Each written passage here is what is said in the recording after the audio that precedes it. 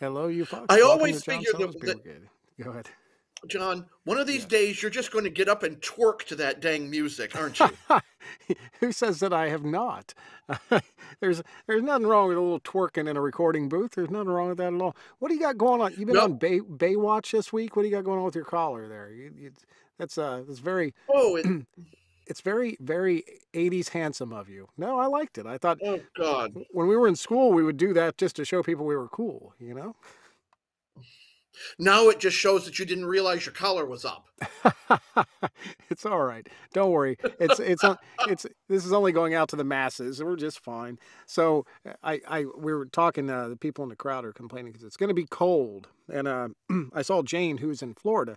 So I was watching Jody and I were going to do a trip to a cabin up on Lake Erie for Christmas, and we just canceled that because it is supposed to be like It was going to be blizzard-like. cold. Well, in blizzard-like conditions, which I Yes. love driving in the snow. Don't get me wrong, and I like the cold, but I don't want to die either. There's no point in that. So we just canceled our cabin trip. See, But so I was. A, John likes the snow.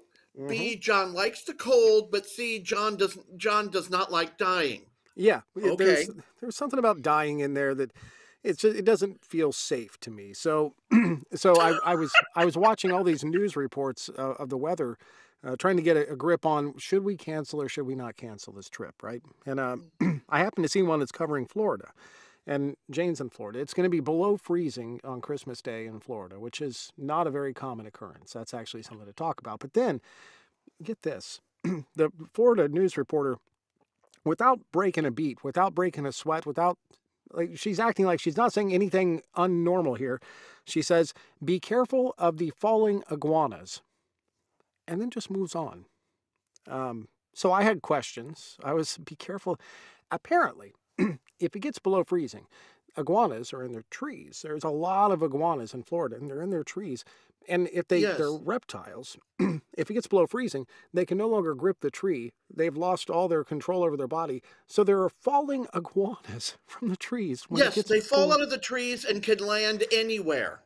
Have you? People are hit by falling iguanas. That's like it's like shit out of Revelations. And I looked up two No, or no, three. I thought this was just a gag. I thought this was like Florida Man. No, this is a thing. no.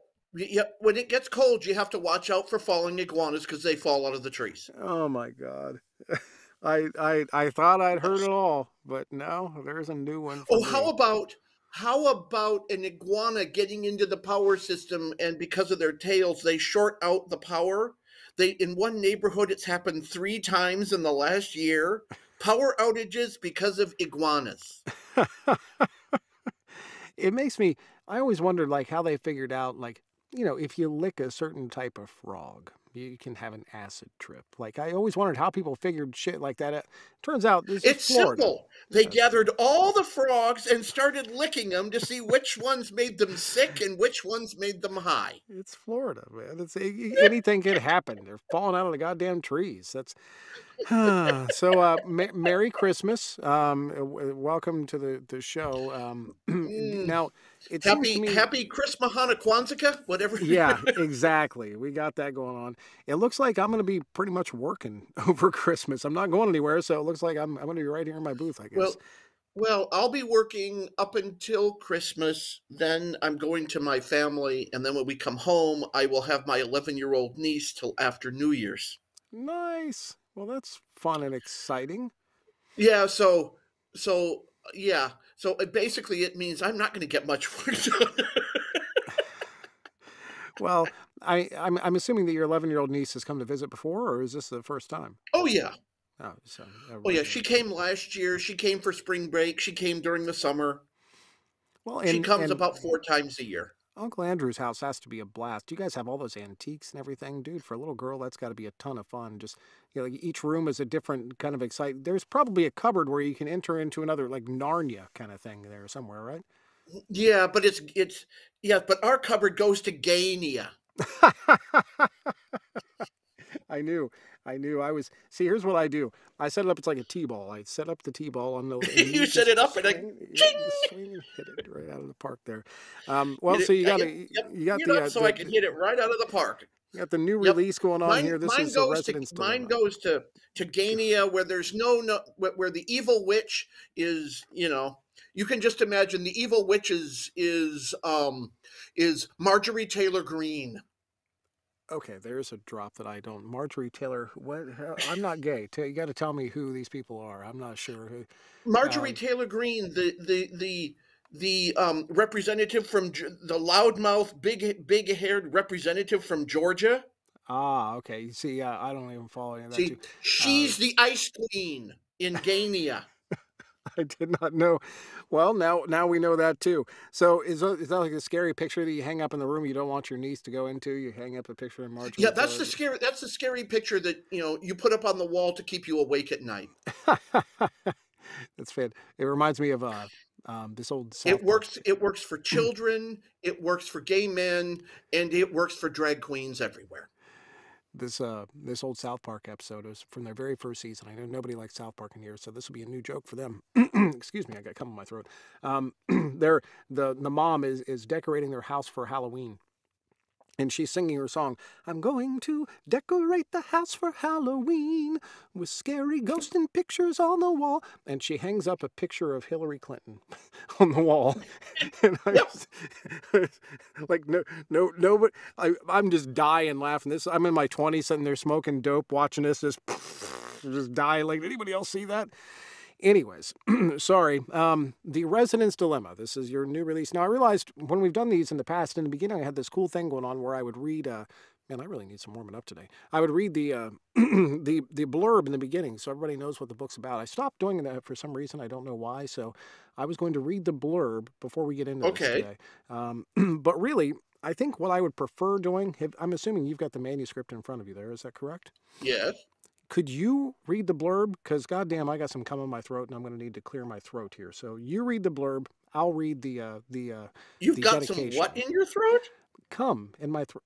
That's what we call it in the industry. That's what we call it in the industry. We all know one thing, John. No, John swallows. Okay, right, you're a good boy. That's what Kevin's in the crowd. Kevin knows. That's what we call it in the industry when you have phlegm in your throat. I got cum in my throat. It's a professional thing. SAG after it. So. God. You read the blurb. I'm going to mute my microphone and I'm going to cough a bunch. All right, your turn. Okay. You're on. Okay, Dr. Rory Milner is just beginning to understand what it takes to survive an ER residency. In his second year, he's changed programs to gain additional experience. But not only does he need to manage the ins and outs of the ER, Rory also needs to navigate around his brother, a charge nurse, who feels Rory should toe his line, especially when it comes to Garth, one of the ER nurses. As a nurse in the ER, Garth West has pretty much seen it all. But a new resident captures his attention, not only because he's good looking, but because Rory seems to care and really listens to the people who come to the ER. He also respects Garth and the rest of the nursing staff. As Rory and Garth work together, they realize that a series of incidents involving botched cosmetic procedures may be related. Working together to uncover the source, they grow closer to attraction. They grow closer as attraction and trust go into something deeper. Rory and Garth will need to stand together when what they find could end their careers and split them apart. It's a lot harder when the author writes words that way, isn't it? To Kevin and Laura, whose expertise made this story possible. Yes, Kevin is my ER resident neighbor across the street. And the real Charlotte for arriving just in time to finish the story. So you're not. I was writing when I wrote the last day of the story, Laura had baby Charlotte 2 days earlier. So baby Charlotte made it into the book. So you're not dedicating any books to your husband these days. I get it. That's cool. I did the last one. You don't get to complain. It's one, and they actually helped me with the book. It just shows where your priorities. I'm not going to tell you that it was last summer when we were all in the pool swimming, and I got to pick Kevin's brain in the pool. In the pool with drinks and So snacks and you were in the pool with another man, and that leads to you now not dedicating your books to your husband. Cool. All right. no, my husband was there too. Oh, wow. Things work a John, little bit differently in John, Pennsylvania. no, John, it's called the 4G. And you bring we go from gay Narnia to the wow. Gania. Thank you for helping me warm up today. I do appreciate this. All right, here we go. The Resident's Dilemma, Chapter 1. Rory Milner sat at the dining room table in his brother's room in suburban Baltimore. Catonsville, because I'm sure that's how you pronounce it, I researched it in advance, was nice enough. And Patrick's wife, Joanne, was the director for a nonprofit in D.C. that advocated for science and published one of the major scientific journals, which was how Patrick could afford to have a home like this with the guest room that Rory could use for a while.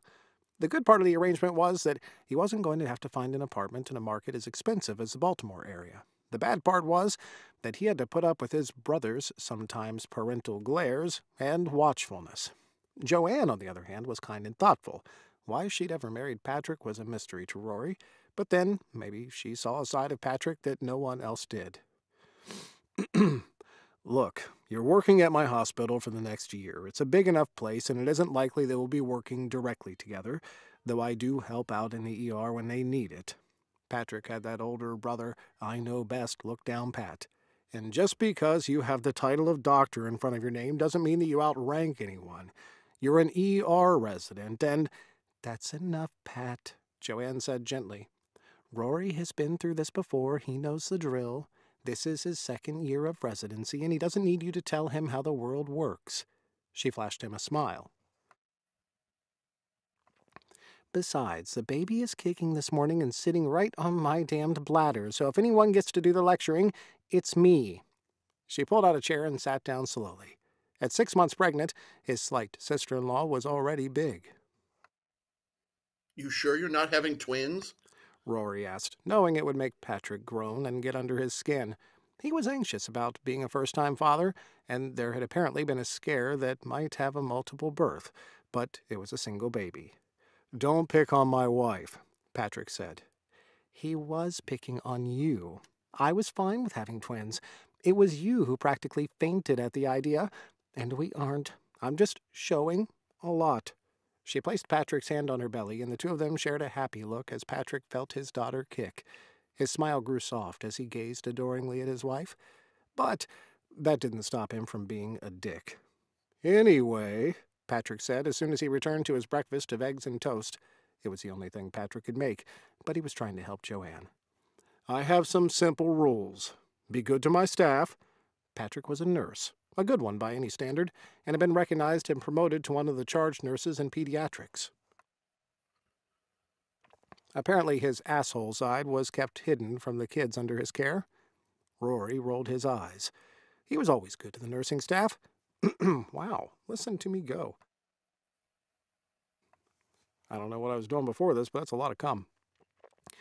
He was always good to the nursing staff. They were what made hospitals run as smoothly as they did. Now it's yours. No, this is you. It's I Patrick. thought it was him. Oh, I always you. do. Jesus, get off your high horse. It's not like you wrote the I book. know. or I'm anything. just keep wondering what you've been swallowing, dude. I know, man. Listen to me go. Jesus fucking Christ. I swear to you, it's not gay if you have cum in your throat, all right? It's not. Yeah, right. Patrick Maybe you paid were no having attention. the 4G. It could be. We don't have a pool. We don't have a pool. That's the only reason why. I'm telling your wife. It's not. It's not gay if it's your cum. Patrick paid no attention. You can't And have that much. Well, Sorry. I did a book last year where the guy actually caught the cum in his own mouth. It was one of the jack off scenes, and it was like, and I was like, that's an impressive fucking. He has no worries about prostate cancer. That man, it's an amazing shot. No. Just if you watch gay porn, it's done. I'm sure it is. Well, and apparently when you're twerking through your own intro, Everything has been done. Um, sorry, let me get back to the story here. Patrick paid no Yes. attention. And second, don't fuck a nurse. His glare became acutely pointed. I don't care if you're gay or straight or if the nurse in question is a man or a woman, don't go fucking one. Patrick, Joanne snapped. This is you. Oh, no, this is me. This is me, I Yeah, think. it's you. I know, no swearing around the baby, but she isn't even born yet, and I'm not convinced that they can hear in the womb or that they understand words. He turned back to Rory. I mean it. Do your job and do it well. You were always at the top of your class, and you know your stuff. But getting involved with one of the nurses is the quickest way to mess up everything. The other nurses resent the one who is involved with one of the doctors. It affects the working environment, causes talk, and gets in the way of the job. Once more, Roly roared his eyes. Wow. I'm going to try that one again. Once more, Rory rolled his eyes. He knew how to deal with the hospital environment. He had been working in one for a number of years in one way or another. What bothered him was his brother's heavy-handedness, and he was seconds from snapping at his throat. I have no intention of getting all involved with anyone. I have 2 years of residence and I can go wherever I want. Then he could start making some real money and paying off his debts. When his grandmother passed away 5 years ago, she stipulated in her will that first, Patrick's school loans were to be repaid, and after that, the remainder of her estate was to be put in trust to pay for college and medical school for Rory. There had been enough money to cancel Rory's undergraduate loans and to pay for a good deal of medical school. He was better off than most med students, but he still had debts that had to be paid. Patrick harumphed as he continued eating. Rory finished his toast, then took his dishes to the kitchen and put them in the dishwasher before getting ready to head out. He had a shift in an hour, and he wanted to get there ahead of his starting time. Scene break for more come. And now Yep. to the next one. Dr. Richard. I got it. I have a good doctor voice. Okay, go for it. I'm glad you're... No. You sound like Santa Claus. This is what doctors do too. This is my body language for being a doctor. I'm glad you're here. Just like that. All right. I'm glad you're here early. The ER is backed up and we could use your help. Get changed and I'll meet you out there. Dr. Richard Headland, the head of emergency medicine at Harbor General, said as he passed Rory in the hall, barely pausing to slow before hurrying back toward emergency. Rory stowed his bag in his locker, changed into scrubs, washed up quickly but thoroughly, and strode out. He passed through the door to the ER and entered organized chaos. He approached Rebecca Vitok, the nurse in charge, because he knew she would have a pulse on where he could help best. Exam room 1, Judy said, barely looking up from her computer screen. Then head to 4. She actually spared him a smile. We need your help. On it. Rory said, pulling on gloves as he checked the ER systems and got to work. He logged on, read the information they had on the patient, who was a 12-year-old girl, and while he was at it, checked the information for the patient in exam room 4 as well. He had long ago mastered the ability to store information until he needed it.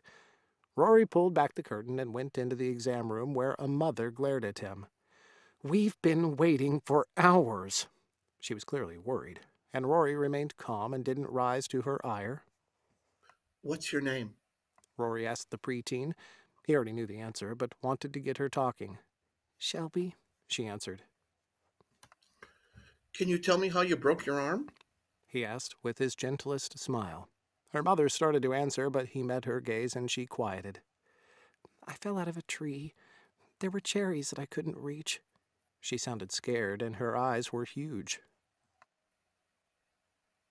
Your x-ray shows a clean break, so I'm going to set your arm for you, and then you'll be able to go home. What color cast do you like? He expected her to say pink or purple. Blue, she answered. To match your eyes? He asked, and Shelby smiled for the first time. Okay, I'll get everything set up, and we'll get you taken care of. The tension and worry in the room had gone from a 9 to a 4. Rory entered what he needed into the computer system, and 10 minutes later one of the nurses came in. Rory said hello, and they got Shelby's arm set and arranged for a prescription to handle her pain for a few days. How long before I can do stuff? Shelby asked. Well, it's going to take 6 to 8 weeks for the bone to heal. After that, I'd say you can go back to normal, but ease off on the tree climbing, okay? She nodded, her mother thanked her, and Rory left, taking off his gloves and heading to the next exam room, where a little boy of about 6 had a tummy ache. Rory greeted Petey the same way he had Shelby, and then continued with some specific questions. What did you have to eat? There was no fever, and none of the signs of the flu.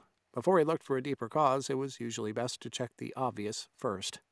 Nothing, Petey answered, guilt heavy in his voice. My tummy really hurts. Rory met his worried mother's gaze. He motioned toward the curtain with his head, and she understood his message and stepped out. Are you sure, Petey? Tears ran down the boy's cheeks. I can't help you unless you tell me. 3 ice cream bars and some chocolate, Petey whispered. Don't tell Mommy. She'll be mad. I'm not supposed to have milk, but I love ice cream. He cried more and held his belly. It really hurts. Okay, I can help you. Rory said, as though they were sharing a secret. I'm going to get you some pills that will make you feel better pretty soon, okay? He smiled, and Petey nodded. Then he left the exam room and found Petey's mother. He's lactose intolerant? Rory asked her. Severely. We don't even keep dairy in the house. She wiped her eyes. Is that what it is? Rory nodded. 3 ice cream bars and chocolate. Apparently he's very overloaded. He's way overloaded what his system can handle.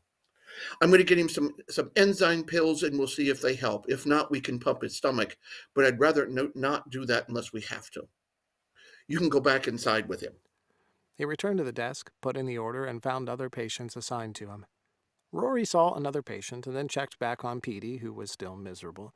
The chewables had been given a half-hour earlier, and he hoped that they would be providing some relief to the milk souring in Peter's stomach. The curtain parted, and a nurse came in, waiting for Rory, who was taking a second to decide his next steps. Would you like me to give him one more chewable? The nurse asked in a low voice. Oh, wait. I think that's, Is that a guy nurse? No, I've not read the story in advance. That's a guy nurse. Okay, sorry. Yeah, in these, if it resonates, it's a guy nurse. Well, it could be. I mean, it could be this woman right there like that, but I seriously doubt it. So let's try the classic MC nurse male voice. Would you like me to give him one more chewable? The nurse asked in a low voice that resonated in Rory's head with a deep, soothing vibration. He swallowed hard. Please, he answered. The nurse turned to leave, giving Rory a momentary look of what had to be the best backside in Maryland. He didn't have time to gawk, and it didn't matter how good the nurse looked. He was off limits, period. The nurse returned and gave Petey another chewable and some water. I'll be back to check on you soon, okay? Rory shared a smile with Petey and left the exam room, heading for another patient, who he got stabilized with fluids and ready to be admitted for additional tests. At its heart, ER work was fairly simple. Get the patient in and assess them. From there, simpler things were treated. Otherwise, they were stabilized. They stabilized the patient and either admitted them or sent them off for surgery and additional treatment. The difficult cases were those that ended by calling the morgue. They were inevitable, but something Rory and all his colleagues worked hard to avoid as much as possible. Rory went through the routine with 2 more admissions before checking on Petey, who said he still wasn't feeling better. Can I go potty? Petey asked as Rory was about to check with Dr. Headlam before requesting a stomach pump. Petey's mother took him down to the bathroom, and Rory shared a look with the nurse from earlier. He doesn't seem to be responding. Oh, I guess that would have been the nurse, actually. He doesn't seem... Oh, and this is the deep male voice nurse. Yes. I'm trying to keep up, all right? It's okay. He doesn't seem to be responding. I know. I'm going to order a stomach pump, and we'll see if we can't get that out of him before it does any further damage. For some young kids, too much milk could act as a mild poison. Rory didn't want to take evasive action, but it might end up being inevitable. I'll get everything prepped, just in case. Rory nodded. I'm Garth, by the way, he said, and Rory got a good look at him for the first time. Damn, it looked like Garth worked out. He filled out his pale blue shirt in the best way possible. He had full lips, a Roman nose, and huge blue eyes that seemed to see deep into him. Rory refused to squirm at the way Garth looked at him. Interest mixed with a bit of speculation seemed to fill his gaze. Rory swallowed hard and forced the wicked ideas that sprang into his head unbidden right back from where they came from. Rory, it's good to meet you. Rory turned to leave the exam room as Petey and his mother walked toward him. Petey was smiling as he held his mom's hand. "I'm better." Rory breathed a sigh of relief. Good. "Things seem to be moving through now," Petey's mother said as she lifted Petey back onto the bed. Let's keep him here for a little while longer, just to make sure he's truly okay," Rory told Garth. Then he spoke with Petey about eating milk stuff and how bad it was for him before leaving the exam room, which had suddenly grown very warm, even in the air conditioning. He couldn't get out of there fast enough, and on to his next patient. Another scene break. It would suck really bad to be a kid that couldn't eat ice cream and chocolate. For the love of God, that's horrible. Why did you do that to that poor child, Andrew? Bitch. Calm down. Jesus Christ. What? That was my life, dude. That was your... Wait, you can't... I've seen you eat ice cream before, haven't I? I swear to God, I've seen you eat ice cream. No way. You couldn't eat If I ice have cream? to, I have to take a bunch. I have to take a bunch of pills. My God, that's horrible. No wonder you... I mean, I was wondering what happened to you. I guess that explains it. You just couldn't eat chocolate or ice cream when you were a child, and this is what turned out. Well, you can. The chocolate isn't as big a deal. It's the ice cream. Although milk chocolate can have a lot of milk fat and milk solids, which will. Yeah. There's not a lot of, my best friend's from Germany, and she made fun of me. I sent her Hershey's milk chocolate drops. Oh God! Hershey's Kisses. I sent her those for Christmas a few years ago, amongst other things, on her Christmas present. We put them all in there. And she was like laughing at American chocolate and how bad it is. So me and you have talked about this. We understand that Europe has a different, like, it's actually chocolate over there. It's not here. Yep. But yeah, so you can't eat the real chocolate, or is it you can't eat the shit chocolate? Oh, the darker the better. Yeah. So dark chocolate. What I really love is dark chocolate, and that doesn't have milk in it, so I can go. Yeah, dark chocolate is one of my favorite things in the world. It's amazing. Yes. Get it. Oh, you can get really good dark chocolate at Aldi for cheap. Yeah, that's funny. And it's good European chocolate. Yeah, when she sends me chocolate from Germany, she'll send me chocolate from Aldi's in Germany and send it to me here, even though I can get it here. But I don't know, it tastes better coming from Germany. Yeah. Speaking of which, I just found, amazingly enough, you ever have one of those finds? We were going through our corner cupboard looking for noodles that we bought a few weeks, couldn't find them. The very top shelf, Jody found a large dark chocolate bar from Germany that our friend had sent us. It had to have been up there a year, and we found it on the top shelf. I devoured that fucker. Oh my goodness! It didn't take long. Exactly. It's dark chocolate. It's like, yes, that was found bliss. I did not know that you were lactose intolerant. So next time, I guess, instead of leaving you a banana at your table, I'll leave an ice cream, like a banana split. That's what I'll fucking leave right there. Bananas and ice cream. John, just set them all at your table. John, oh my goodness if gracious. you feed me dairy, an hour later, I can clear a stadium. Well, hey, I'm not sleeping in your bed again, motherfucker. That's all. So sorry for the distraction there. We got one more section to go here. I can fumigate a stadium within an hour of eating dairy. So there will be payback. If you feed this to me, there will be payback. I can clear a stadium too, but it has nothing to do with dairy. I just have to twerk, and it's on like Donkey Kong. You twerk and they're running for the exit, huh? 28 hours on, 44 hours off. That was his schedule, and by the time each shift was coming to an end, Rory knew he was pulling each and every bit of energy he had in reserve. He sucked down another cup of coffee in the break room, taking a quick 15 now that the department was relatively quiet and Dr. Headland had given him a break. "How are you hanging in there?" Garth asked as he slipped into the chair across the table from Rory. "Are you still in here from yesterday?" Yeah. Rory chugged more of his coffee. I've got 2 more hours unless all hell breaks loose. If that happens, He shrugged. Somehow, he would figure it out. He'd worked almost 40 hours without a break once, and he'd do it again if he had to. Then let's hope it's quiet and you can go home. You look beat to hell. Have you had much to eat? Garth set a cooler on the table and started pulling out containers of food. Rory caught their scent and damned if the chicken and fixings didn't smell good. He wasn't much better at cooking than Patrick, and with Joanne needing rest, the meals at home had been sparse and basic at best. I brought plenty. He passed over a container of macaroni salad. Go ahead. Rory had to stop himself from inhaling it. He hadn't realized how hungry he was until the mustardy goodness hit his tongue. where did you get this? I made it, Garth answered. Rory groaned deeply. A man after my heart, He said before he thought about it. That sort of thing wasn't appropriate, but he left it rather than make a big deal about it. Maybe the long hours were making his mind go to places he knew it shouldn't. Here, there's some chicken salad. Garth passed over another small container and a piece of bread. You're a lifesaver. Rory said. And I thank you. My lunch was going to be out of one of the machines over there, and I was starting to wonder if the stuff in there hasn't been petrified by now. Garth didn't break a smile in the least.